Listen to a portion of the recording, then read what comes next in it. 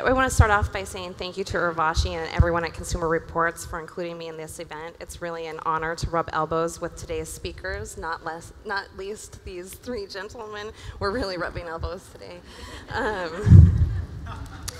It's also an honor to be involved really in any way with a group that's so well respected as Consumer Reports by such a wide audience, from my fairly liberal friends and colleagues all the way to my ultra-conservative uncles. You guys are really well respected across the board and use that platform in such bold and important ways. Over the past century or so, I think we should have a slide coming out. There we go.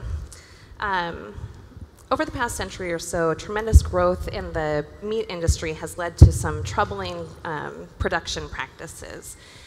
So it was not so very long ago that most farms looked like the one on the slide that you're looking at now. But over the past century or so, tremendous growth in the meat industry has led to some troubling production practices. Those practices would include unnatural diets geared toward the maximum growth of animals over the shortest period of time, overcrowded conditions that are often pretty filthy, and as a result, routine antibiotics fed to animals, also used as growth promoters, but substantially to cover up for these overcrowding, stressful situations. And that overcrowding also leads to an excess of animal waste that typically runs off into waterways. So there are a lot of problems. And at the same time that this tremendous growth in the industry happened, fewer and fewer people, regular people, came to raise animals, either for commercial purposes or for personal reasons, or for personal consumption.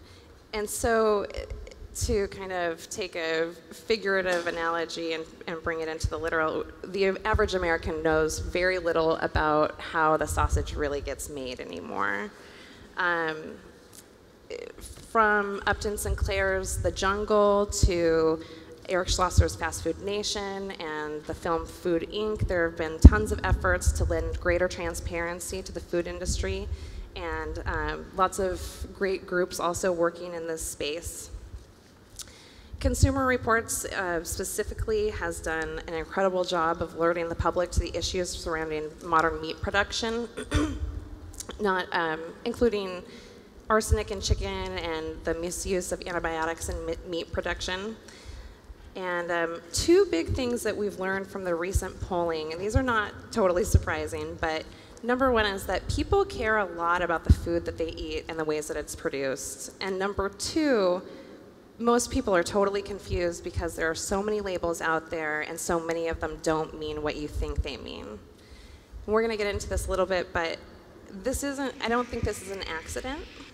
And as Tara Duggan mentioned this morning, industry tends to co-opt the language that is being used to communicate the things that are most important to consumers. So my name is Leslie Hatfield, and I work for the Grace Communications Foundation, a New York-based nonprofit that educates consumers around food, water, and energy issues. We're probably best known for The Matrix, a short animated spoof on the Matrix films that we put out in 2003. That film's been seen about 10 million times around the country, or around the world.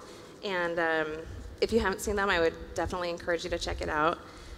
We also produce Sustainable Table, an online encyclopedia-style resource that educates consumers about the problems around industrial livestock farming, and also as a place to kind of celebrate more sustainable forms of agriculture.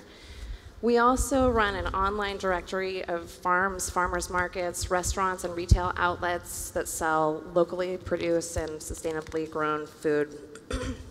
That's the Eat Well Guide. It's at eatwellguide.org, and I would also encourage you to check that out. So I've been working with Grace and its partners for about 8 years to educate the public around the problems with industrial meat production, and also to promote the alternative, which I think a lot of people would actually be surprised still totally exists. This smaller scale, less resource intensive, less polluting, higher welfare, local and sustainable meat products. When I started out at Grace in 2006, I was actually a vegetarian because I had read Fast Food Nation. I was a big environmentalist, and I was worried about our meat system. I was very wary, and in the course of my work, I got to tour quite a few farms where the producers were really doing it right. And in the end, I actually started eating meat again, not least because I felt better about those products, but also because I really wanted to support those farmers. Everyone from vegans to flexitarians to paleo dieters, we all have a huge stake in a healthy and transparent food system. At Grace, we encourage people to vote with their forks, but without being able to make informed choices, without strong labeling, that's impossible. So I want to start off with Will Witherspoon all the way to my left. Will Witherspoon is one of those farmers that I'm talking about. He's also a former St. Louis Rams linebacker. He's a current ESPN commentator, and he is the owner of Shiregate Farm in Owensville, Missouri. Will is really the best kind of farmer. We know from data released by Consumer Reports that appetite for his type of product is very high across the board. Recently, Will signed a deal with Delaware North, one of the largest concession companies in the world, to sell his product at the Edward Jones Dome in St. Louis, so that football fans can go to the game and have a burger or a hot dog that's produced under some of the highest welfare production standards. It's awesome. This is a big deal.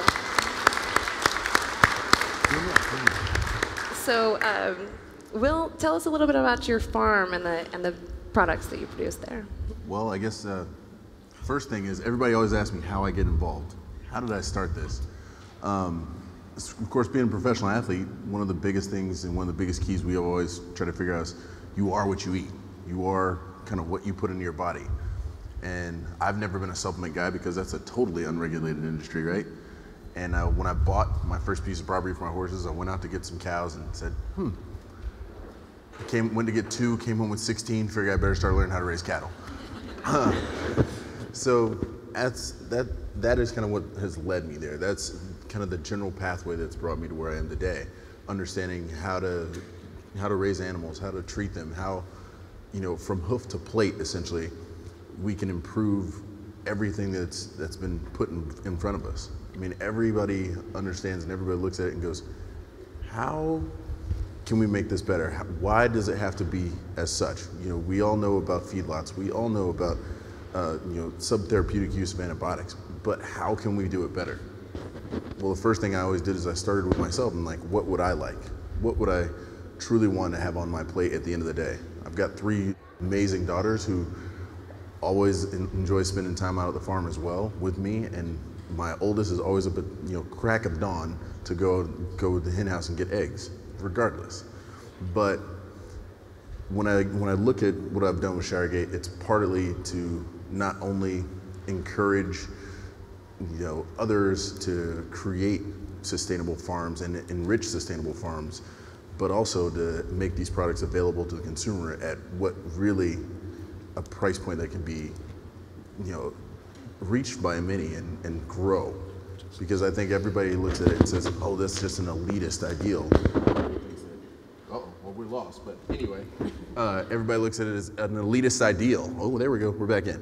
And how you can, produce a product at a reasonable cost that's beneficial for all. That's some of the main focuses that I've always had for Shiregate is to produce a great product for every consumer at a reasonable price and value. And this structure that we've had with the dome has been a great kind of kickoff point for it. It's been a 7-year project just to get to that for me. But going forward, there's still many things I want to do to enrich the lives of the farmers, the sustainable farmers that I'm working with already currently, and the many more that I want to work with in the future. That's great. So, and Will, can you just kind of talk for a second about how specifically, so your animals are raised on pasture without routine? Okay. Well, all on the farm, I have about 700-800 acres. So on the farm, I raise all the animals in small herds. We essentially keep them in a small herd, no more than about 100 to 150 animals on the property as far as the cattle are concerned. This allows for a lot of great sustainable ideals. It allows me to rotate the pastures well. It also allows me to make sure that the animals aren't confined and nose to nose, or as you'd like to call it, and transferring any kind of illnesses that are available. All raised under, as Andrew explained later, the animal welfare approved label, which their grass-fed label is the strongest I've seen. And for the consumer, that allows me a third party that is looking into everything I do to certify that. Going forward there, when you talk about antibiotics use and everything else, the AWA does allow antibiotics, but more importantly, it's the therapeutic level of usage, and then there's a significant drawdown period for that animal. Yeah, we'll get into that specifically a little bit later. So I'll move on and introduce Andrew Gunther. Andrew is the director of Animal Welfare Approved, widely regarded as the gold standard of meat labeling. Andrew, before taking over at AWA, he worked at Whole Foods, and he was also a poultry producer back in the UK, where he designed and built the world's first certified organic breeder flock for chicken. Andrew brings a really unique perspective as a former producer and now a third-party certifier. He's also a marketer and a proponent for high welfare, environmentally sustainable meat production. So Andrew, can you talk a little bit about your program and what are the elements that make up, true animal welfare? Yeah, Leslie, thank you. If I may, just to reiterate what an honor it is to be at an event hosted by Consumers Union and to be amongst such great luminaries of the movement, from somebody who I've grown to know quite well over the last 5 years, Will, right the way through to our panels this morning. But I just wanted to touch on something that's in the bottom of our goodie bag. If you wanted to take a look at it, it has two things written on it. It says fairness for animals, and the other it says justice for farm workers. And in my own mind, sustainability has three tenets. You have to be fair to the planet, fair to the people, and fair to the animal. And I thought Avashi had made a mistake until I figured out it's renewable bamboo. So we have this to take home with us, which are the three tenets of true sustainability. And I want to address something really quickly. There is no such thing as cheap food. We hear it bandied around, we heard it in a video earlier, where there is no such thing as cheap food. The price point you pay does not ever recognize the cost of production. That's my soapbox. So Animal Welfare Approved is an organization that's funded by grant and donation, so we're entirely free at the point of delivery, and we run around the countryside with highly trained auditors, identifying, auditing, and certifying farmers who are farming on pasture and range. At any one moment, we're working with about 2,000 farms across about 2.1 million acres across the US and Canada, and we've got some exciting news coming shortly with some projects where we're going to partner with organizations across the planet to make a change. But one of our key tenets is the system. And it's important that we recognize that sustainability is a system. It's not a location. Tyson are local to somebody. St. Louis, the home of Monsanto, and there is a certain irony here as my ex-Rams colleague sits here and talks, Monsanto fund some of the greening projects that are going on in the St. Edwards Dome. So that's quite humorous that Will has his hot dogs. But we have to be really careful when we're designing labels and claims that they deliver what we want them to do. We're going to see label after label that's meaningless. But this is a project we can all get behind. Consumers Union can give us a win. If we destroy natural, get rid of it, get that garbage off our labels. As consumers, we begin to take control of our food supply chain.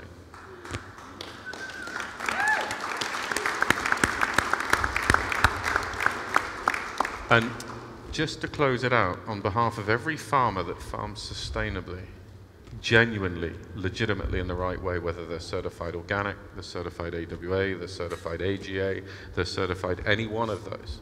I thank all of you in advance for what you're going to do in getting rid of natural. Thanks, Andrew. Moving on to Carter Dillard. Carter is the Director of Litigation for the Animal Legal Defense Fund, and Carter's been part of major lawsuits in this area, including the removal of the completely meaningless label Animal Care Certified that was on egg cartons between 2002 and 2005, and it's gone now. More recently, yes. More recently, Carter and his team at ALDF have been pushing government agencies to enforce current regulations, which actually call for full disclosure of egg production methods on cartons. So Carter, can you tell us a little bit about your work and what's going on the legal front in animal welfare over the past couple decades and especially more recently? Sure. Well, it's rare for me to be among folks like this because my clients, the animals, normally do everything they can to avoid these gentlemen on my left and my right. But the fact is our legal system is designed around democratic principles that require transparency in the marketplace and consumer participation. So if you had the ideal label, it would be a window into what the actual farm looked like, and you'd see what was going on there. So when you think about the law, that is really what the law should, in its ideal form, require. The problem is that today there's rampant false advertising in the marketplace. I'll give you 3 quick examples. For a significant period of time, the only significant producer of foie gras, force-fed duck liver, was able to advertise their product as humane. While it causes the animal's liver to go 8 to 10 times its normal size, so that the animals are literally dying of liver failure before they're slaughtered, that was advertised as humane. Situations where hens are crammed 8, 10, 12 at a time into a battery cage, so they each have the space of a piece of paper for about 2 years, and in some cases are starved or deprived of water to cause them to lay more eggs, that was advertised as a situation where the animals were being cared for. And that persisted before it was shot down by false advertising law. And even here in the Bay Area, for a long time, a particular egg producer advertised using pictures of hens out in the field, when in fact all of the birds were confined indoors. That was solved with false advertising law. So there's a lot of lack of transparency in the marketplace, and it's probably exemplified most of all by what are called ag-gag laws. These are laws being passed in several states that prohibit filming or photographing inside a factory farm. And in some places, doing so carries a greater penalty than actually committing animal cruelty. So factory farmers will do everything they can, including criminalizing photographing inside facilities, to hide, to close that window so that you can't see what's going on. The good news is we're moving in the right direction.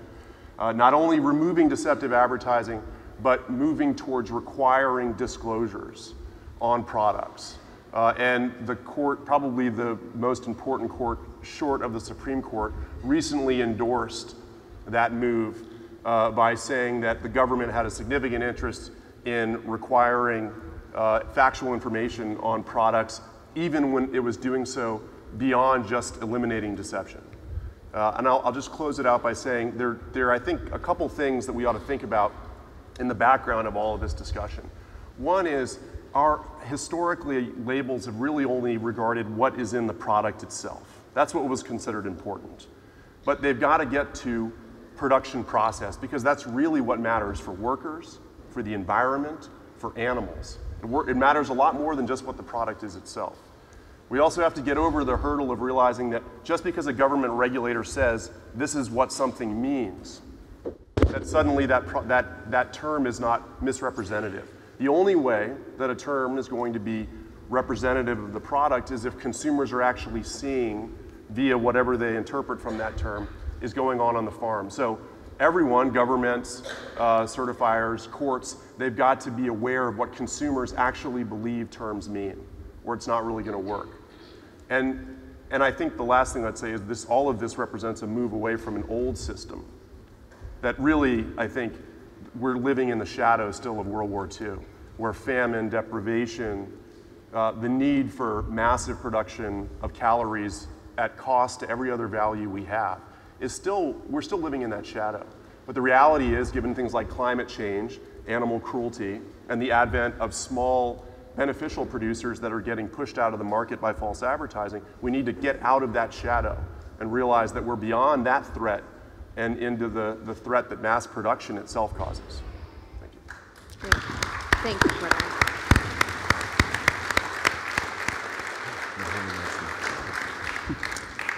I just want to quickly reiterate some of these best practices, which Will kind of talked about how he raises beef on his farm, and Andrew also touched on, but and we'll get into the antibiotics thing later. So in the center, we've got prudent drug use, and we'll talk about that a little bit more, but also prohibition on GMO feed, prohibition on toxic pesticides, on cages and crates, humane slaughter, humane transport, better breeds, sort of more natural breeds, true free range, farm inspections, that third-party certification piece is really important, and especially access to pasture. And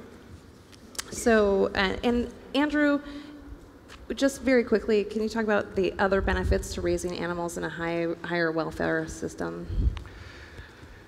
Yeah, I mean, we just go back to this position where an animal is a sentient being, it's a biological being. And if you bring a biological being under stress, it starts to become ill. If you change the way the animal is, and we can do it any way you like, to grow more quickly, you compromise something else.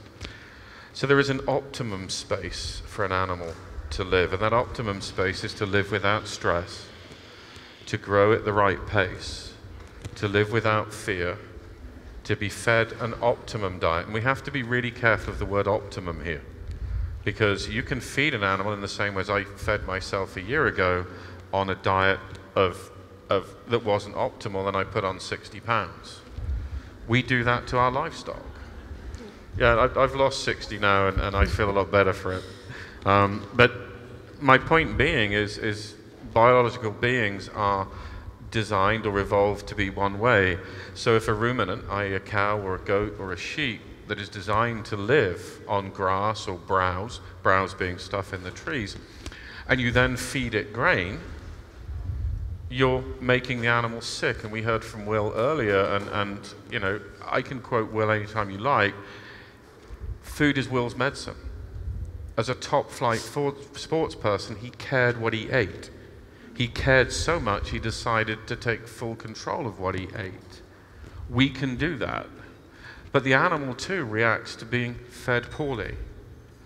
If you have an animal that's used to having space, and lots of different animals have different reactions, Galeas, which is the jungle fowl, or the chicken, has a mind that says, I actually don't want to be near too many people.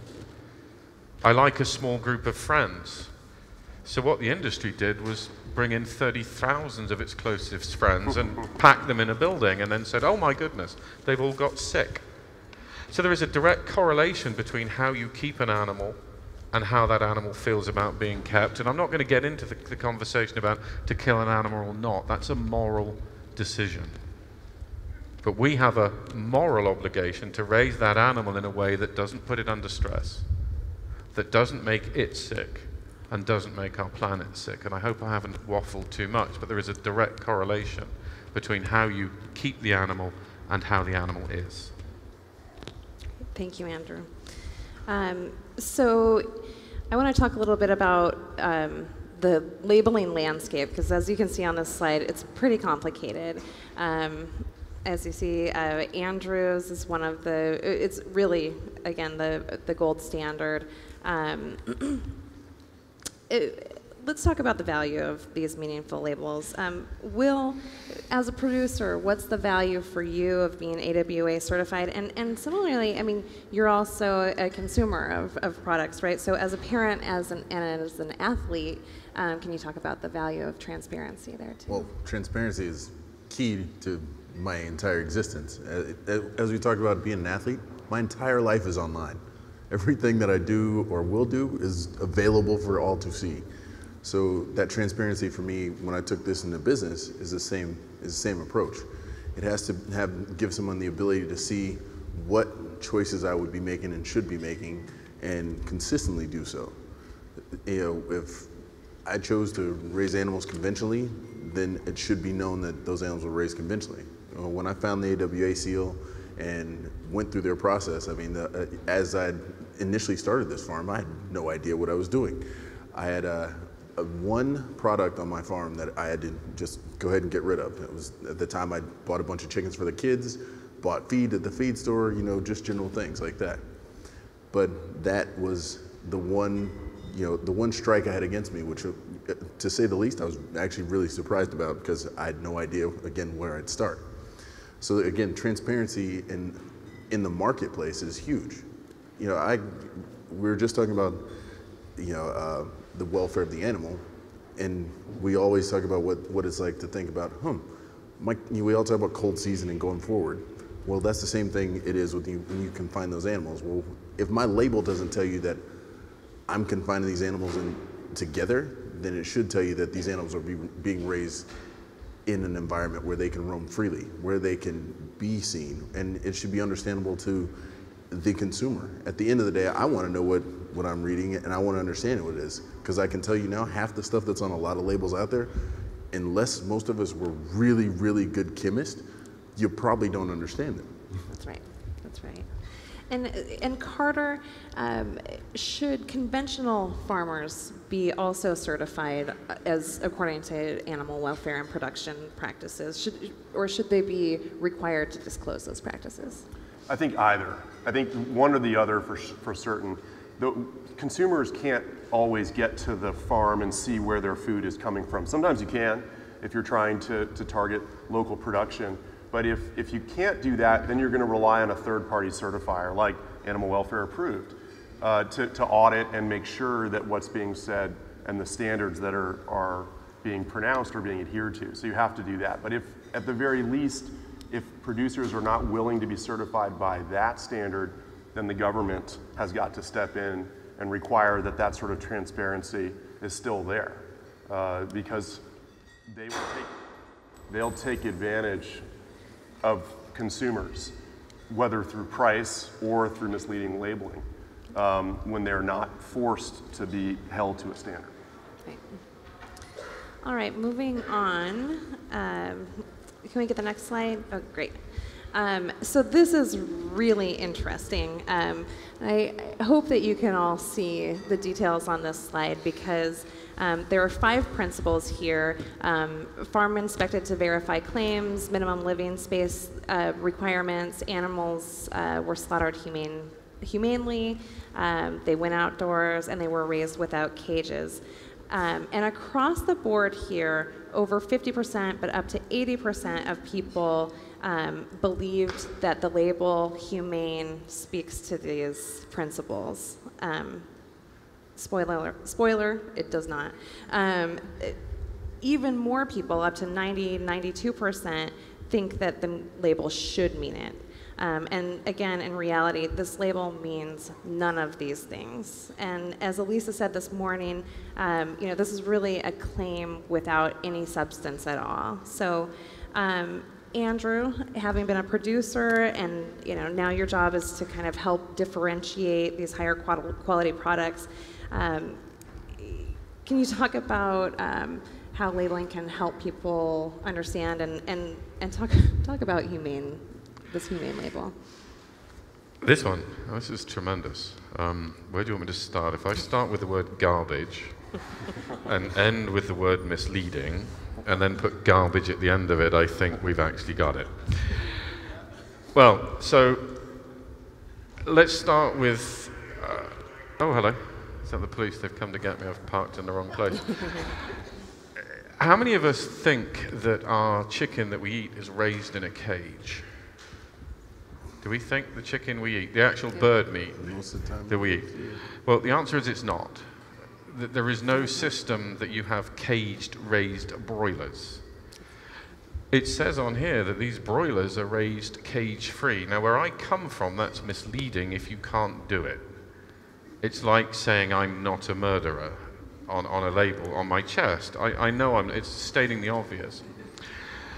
All vegetarian fed, that's fantastic. It's a chicken. Just so we all understand, poultry are omnivorous. They eat the same diet as we do, and one of my oldest farmers is sat in the back of the room, one of the leading proponents of sustainable ag, Will Harris, with the shine coming off its head. It's the worry of knowing me. Will is working on a project where he'll start feeding larvae to his chickens in a truly sustainable way. And humanely raised, well, if you call taking a genetic profile that normally in nature would take 17 to 22 weeks to reach sexual maturity, i.e. weight, you could eat it. That's the general life of a chicken. It doesn't grow testicles until it's 20.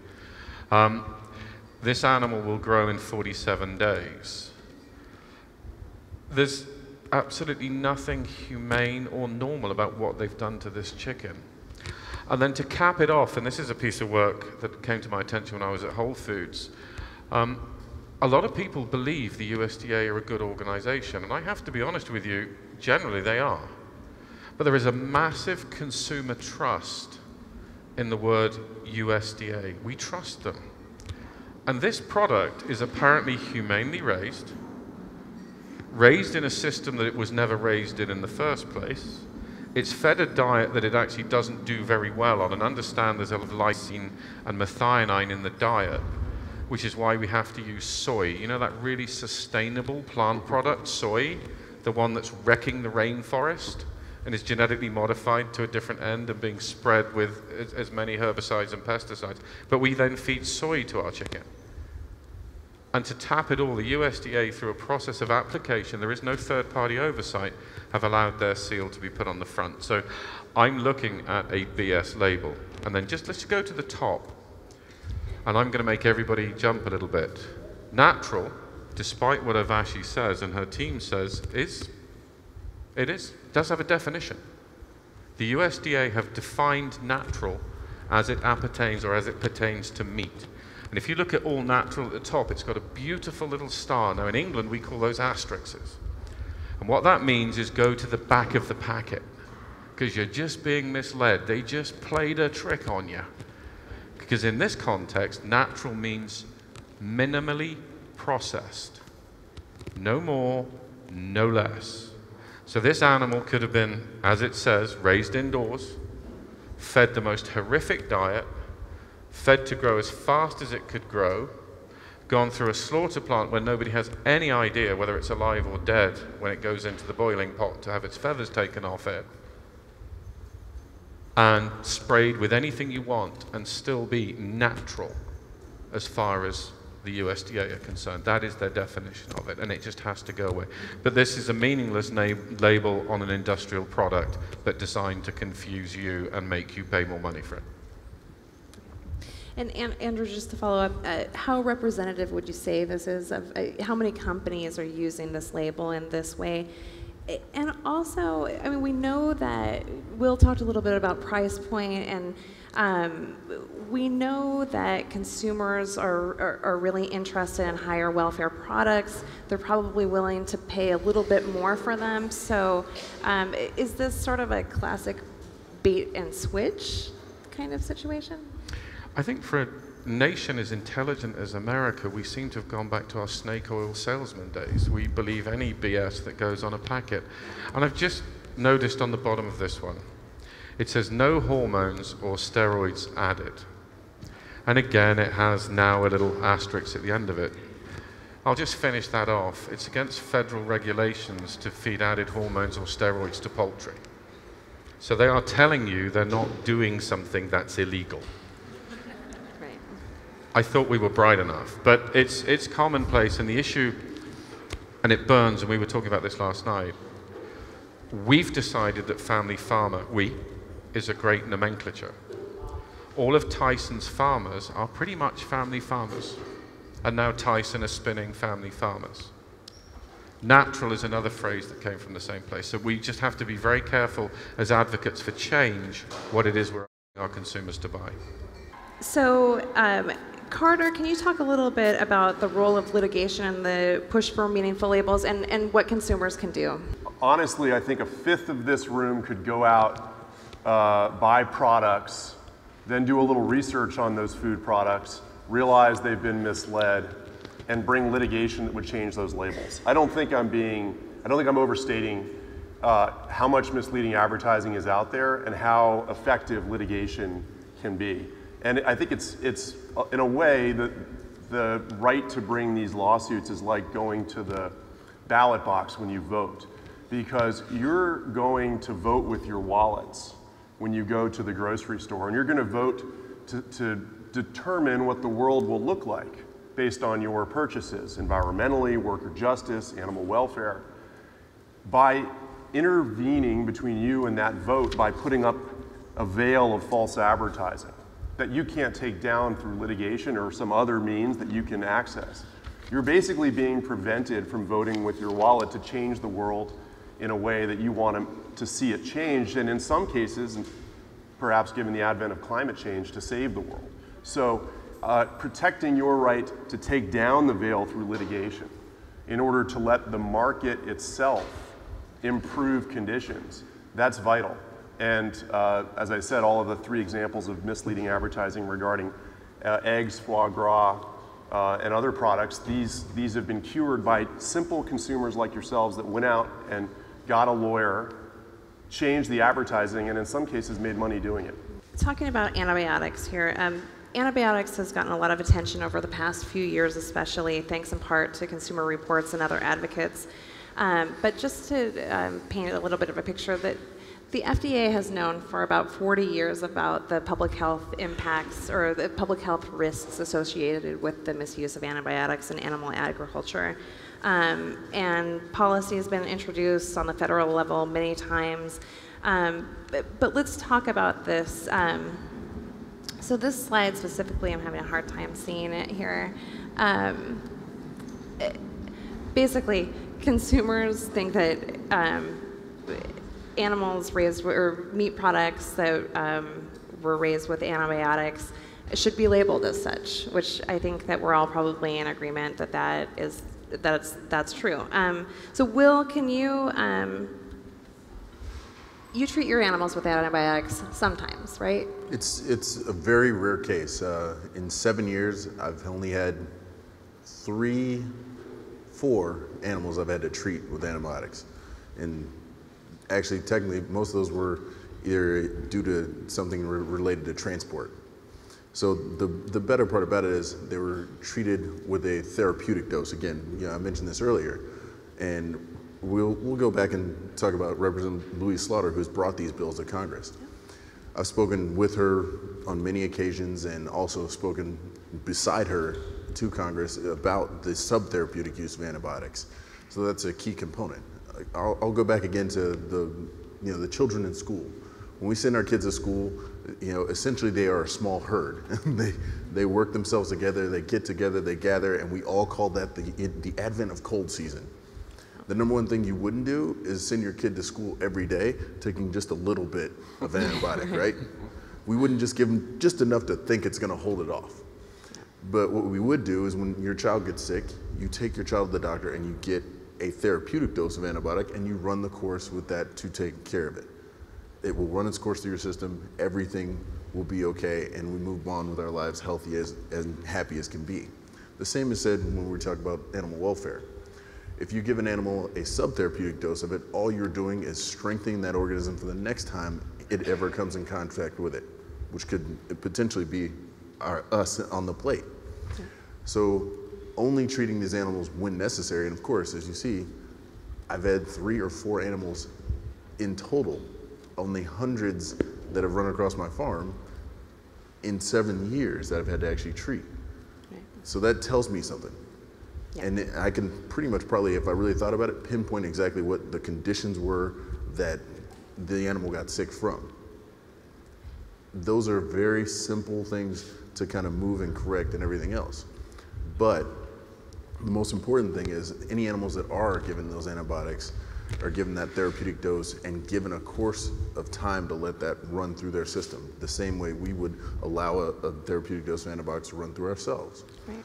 So let's talk a little bit about, I want to ask Andrew here about the difference between no antibiotics, because that's something that we're seeing on a lot of packages now, and this therapeutic or subtherapeutic use of antibiotics. And can you just kind of talk about the distinction in the marketplace? Yeah, happy to. I mean, it's one of the most difficult conversations we're having right now, because obviously we're losing the efficacy of antimicrobial products in the marketplace, so we're not having antibiotics that work anymore. But that's not due to use, it's due to abuse.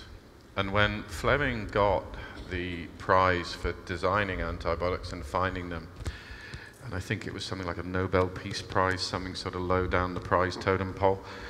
And I'll paraphrase, he said, one day an idiot is going to misuse these things and they're never going to work again. He didn't say any of those things. I think he said, one day a foolish man will underdose and they'll not be effective anymore. This is the guy that figured it out, warned us in 1946 that if we don't take care of this stuff, it ain't going to work anymore. And when we give this little subtherapeutic dose, it messes with the microbia in the animal's gut and improves the ability to turn feed into meat, and that's the profit space. But removing them doesn't achieve very much if you're looking at a sustainable food system.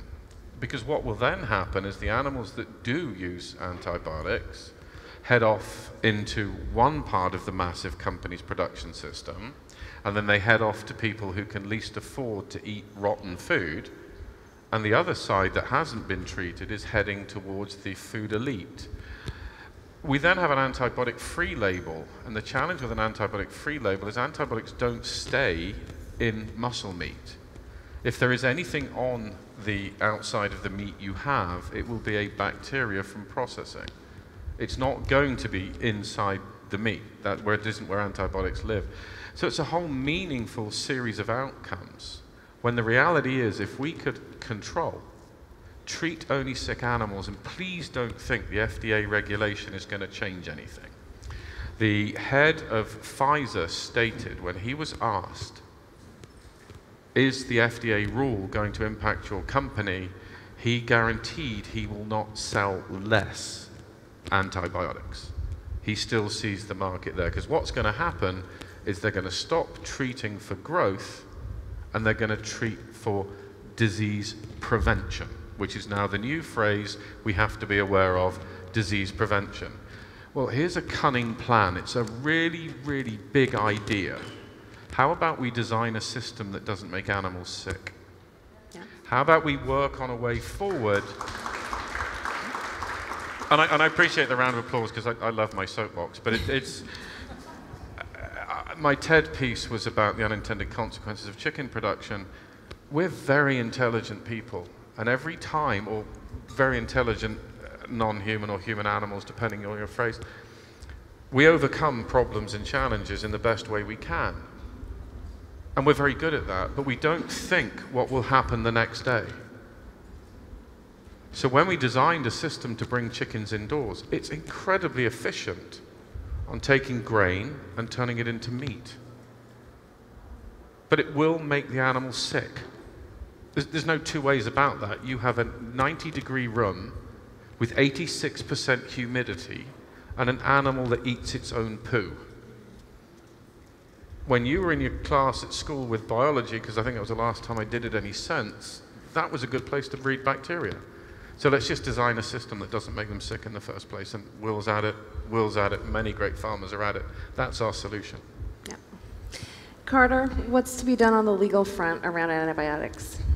Well, there's already been litigation over some of the claims, but the Animal Legal Defense Fund is actually pushing now a petition with the USDA. It's got 160,000 signatures on change.org that would require a three-level labeling system where you would simply disclose whether the animals were raised without antibiotics, whether they were raised with antibiotics meaning non-therapeutic, or whether they were raised with antibiotics just for therapy.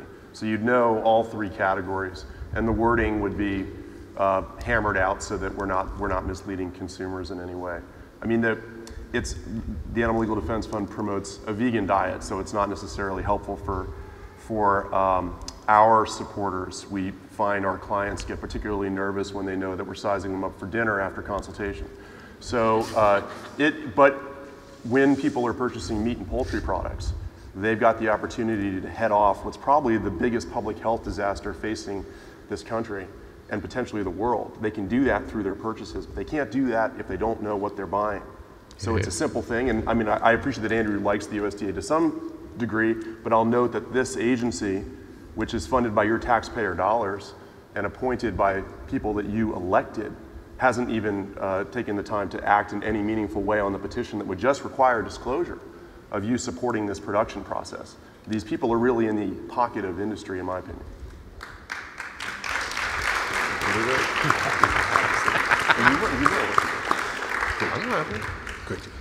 Okay, so this next chart kind of gets to the heart of what people care about when they're shopping for food, right? And better living conditions for animals and reducing antibiotic use in food they're not at the top of the list, but those are still huge numbers of people. So, Will, what's been your experience with the reaction to your product, and also on a personal level as a father and an athlete? Can you talk about kind of your own concerns in this area? Well, I think there's, even as this room is here, I mean, all of you here are already showing me exactly the importance of what I'm doing, the importance of putting those products out there. Both Will and myself are in that same space. The ability to move into some larger retail space and to understand that there's a growing consumer need, and the educated consumer is ever growing and wanting the services, the products that are produced. As a father, I look at it from, again, the standpoint of I want my kids to understand where their food comes from, how it's produced and how it should be produced. I go in to speak at schools, and it's sad to hear, kids find out that I have a farm, and they're like, oh, that's awesome, what's going on? I'm like, well, do you know where your chicken comes from? And the first kids at times, they scream out, Publix. I was like, what do you mean? And they tell me it comes from the back. And I'm like, well, what's before it gets to the back?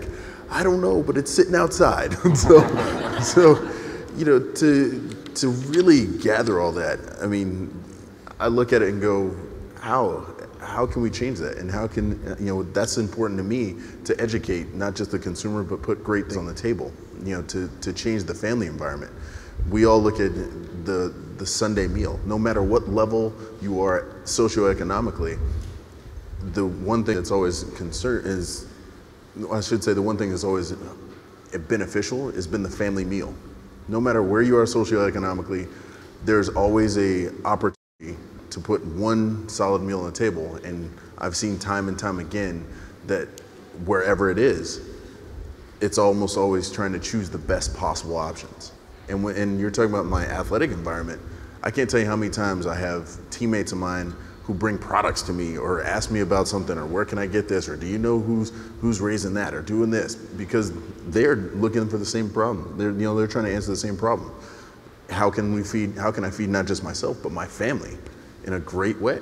And kind of to reiterate something again that Tara said this morning about industry's tendency to co-opt words that they know that consumers are interested in. I think that this really opens up kind of a huge opportunity for that type of misleading behavior. And I want to talk about something that maybe some of the audience knows about, but I know that McDonald's is working on sustainable beef, putting together kind of a system for sustainable beef. They're saying that all their beef supplies will be sustainable within the next few years, right? And we've talked a lot about natural and humane, but Andrew, can you talk a little bit about this program, and how do you think it's going to go?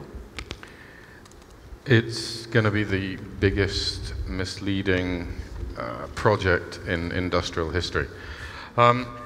In saying that, I think the fact that McDonald's, JBS, if you know who JBS are, they're the largest meat company on the planet, and they're predatory and growing, Cargill, Tyson, the fact they get in a room, which they have a lot of lawyers there because they're not allowed to be in the same room to avoid competitive practices, but they still manage it.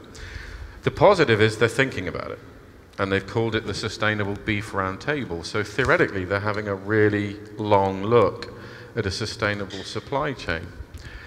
But a friend of mine recently said that if you're 100% bad and you make a 50% improvement, you are still 50% bad. Their system is predicated on the so-called sustainability of confinement feeding, where we take grain that humans can eat and we feed it to a herbivore ruminant and very inefficiently turn it into meat protein. And they're going to try and tidy up, and we had a picture earlier, feedlots, so they're going to make them less toxic, but they're still toxic. But they're co-opting a word that we all own. We own sustainability. So I feel very strongly that this is just a greenwashing exercise to get from A to B for a company that's seen value or the need to change. And that may be what we're all doing. There it is. I mean, those lagoons down there, at the bottom of them is product you may not ever put on the land because it will never be usable again. And they're going to make that more sustainable. Each one of those little black dots is a cow. It has 220 square feet in which to roam. You won't see a blade of grass on there. It's becoming sick and ill because of dust, because the dust goes into its lungs and they're being treated with antibiotics for respiratory illness. Again, it's nose to tail, so if there is a bacterial infection, it's spreading around. And there are a number, sadly, of environmental organizations that rattle that we can make this more efficient and more sustainable, and they are buying into feedlots being a future. And if they don't start changing their minds, certainly AWA is going to start writing blogs about who they are and why they think the way they think, because that is not a sustainable solution to anything. It's... Yeah. Oh, and that was one of our photographs. We had the privilege of flying Jamie Oliver over some feedlots to ensure he didn't buy feedlot beef for his American restaurants. Awesome. Thanks, Andrew. So I think we've just got a couple of slides left. Here's another really interesting one. Consumer perception of natural, just similar to the humane label. Most people think that when something has a natural label on it, that there are no artificial growth hormones, no artificial ingredients, no GMOs in feed, no artificial ingredients again in feed, no antibiotics, and that the animals went outdoors. And a lot of times, not so much with beef and feedlots, but other animals never make it outside at all in their entire lives, right? So again, the consumers really think almost 50% on every single one of these principles, they think that this is what it means, and even higher, a vast majority thinks that the natural label should mean these things. Andrew already made a very strong case for the ban natural. Carter, I'll just ask you to talk a little bit about, well, here we go. I mean, here's the things that we can do about it, right? Yeah, and I mean, it's incredibly deceptive and it's incredibly pervasive. And it speaks to what we want our products to look like, probably more like Will's Farm than really what they are. And in that sense, places like the lagoons that you saw using terms like this shouldn't be, I mean, it is as offensive as it could be to try to play to your best sensibilities to sell you a product that's probably, in essence, worthless. Yeah. All right, thank you. Good job, buddy.